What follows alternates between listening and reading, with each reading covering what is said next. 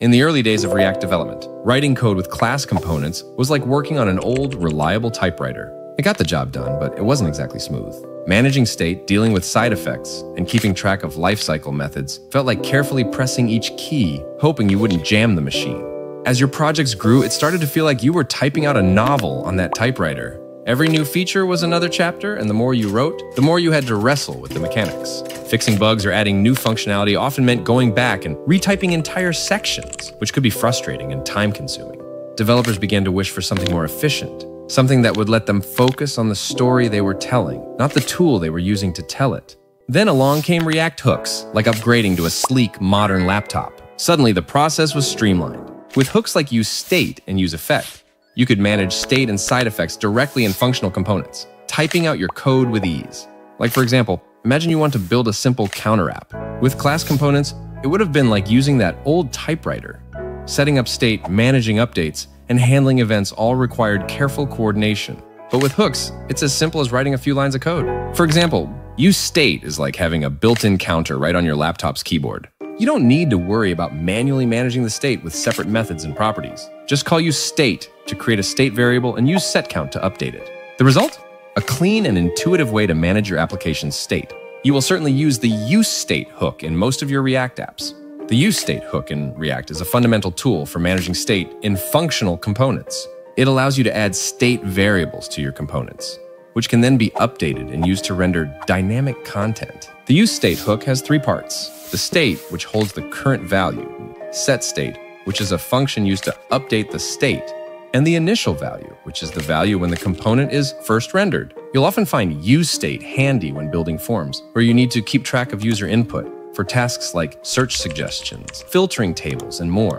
It's also great for conditional rendering, such as toggling between two states, like showing or hiding content with a button, or imagine displaying different content based on whether a user is logged in or not.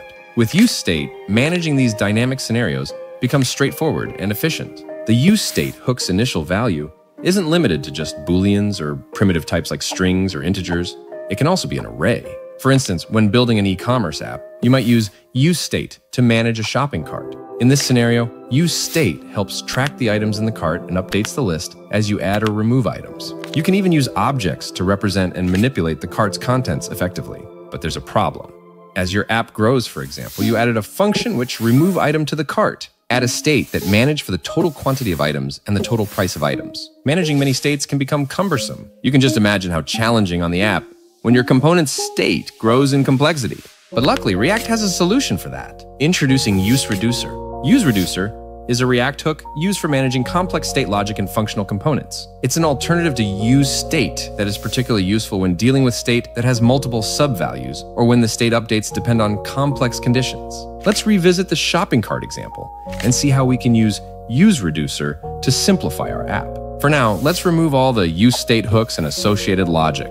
Just like useState, useReducer also requires an initial state. In our case, this includes the cart, which starts as an empty array, and both the total quantity and total price, which are initially set to 0. To define a reducer function, you need to create a function named reducer.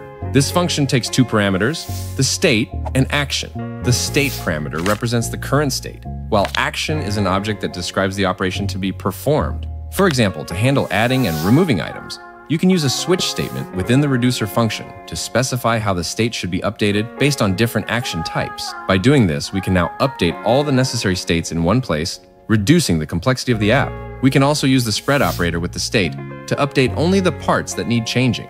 Then next, we'll add functionality for the cart, total quantity, and total price. But you might be wondering, what is this payload doing here? In the context of React's useReducer function, an action in a reducer typically has two main parts. The type, which is the string that describes the type of action being performed, like the add item and remove item. The type tells the reducer how to interpret the action. On the other hand, payload refers to an object that carries any additional data the reducer needs to perform the action. We'll get a clearer picture later once we apply the function we wrote earlier. Inside your component, such as the shopping cart, you can call useReducer, similarly to how you call useState. However, instead of using setState, you'll use the term dispatch to send actions to the reducer. Inside useReducer, we first provide our reducer function and the initial state we created. And next, we'll just create an arrow function to handle adding items. This function will take item and price as arguments, which we'll use later. Within this function, we'll use the dispatch function we set up earlier. We'll just specify the action type we want to call. In this case, it's the add item. But what about the specific item name and price? That's where the payload comes in. We use payload to pass additional data, like the item and price. Inside the dispatch function, we include payload and provide the arguments for the item and price. The same principle applies also when removing an item. Then, we just need to complete the rest of the logic by adding buttons for specific items, mapping through the card array and adding a button to remove items based on their index. And finally, we'll just need to display the total quantity and total price. To keep our code even cleaner and more organized, we can also move the initial state and reducer function to a separate file and import it as needed. By doing this, we can keep the component files focused on rendering and logic, while state management logic resides in its own file, makes it easier to navigate and understand each part of the application. Plus, when the state management is in its own file, we can reuse it across different components without duplicating code. This setup also helps us avoid mistakes and makes updates easier since all the state management logic is in one place. It's a neat way to keep our code organized and efficient. When comparing useState to useReducer, the difference might seem subtle in simpler cases. However, as we build more complex applications, such as a shopping cart that handles forms, API calls, and multiple state variables, the advantages of using the useReducer hook become more apparent in terms of organization and maintainability. We can clearly see how useReducer organizes the code in a much cleaner, more readable, and sustainable way. All in all, we can use useState for simpler components, where state management is straightforward and doesn't involve complex logic or multiple state variables. However, as your application grows and state management becomes more intricate, useReducer steps in as the unsung hero. But managing state locally in React is just one approach. There is also a way to manage state globally. Local state management, such as useState and useReducer, is confined to a specific component or a small set of related components. On the other hand, global state management, such as the Redux library, is beneficial when you need to share state across the entire application or large parts of it. This is especially useful for components that share data like user authentication status, application settings, or global notifications. Since you've already learned the useReducer hook, picking up Redux will be easier for you. It follows a similar pattern with actions and dispatch. To really understand how Redux works, stay tuned for our Redux tutorial, where we'll dive deeper into managing global state.